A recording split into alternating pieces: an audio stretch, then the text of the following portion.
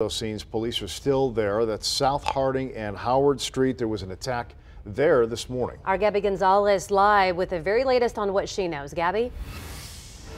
Hey guys, we just got an update from police. Here's what we know so far. One man was found suffering from a gunshot wound right here on the sidewalk. I'm going to step aside so you can take a look at the scene behind me. You see that there is still yellow police tape up. Several police officers combing through the scene.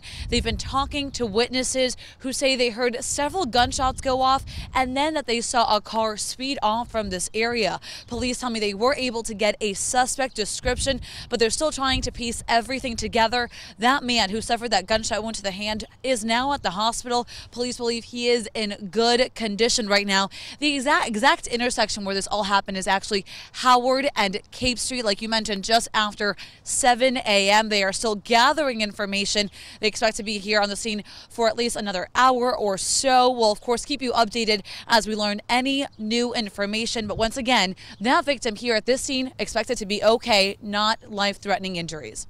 Reporting live from the near southwest side, I'm Gabby Gonzalez, Fox 59 News. Okay, not life-threatening there. That's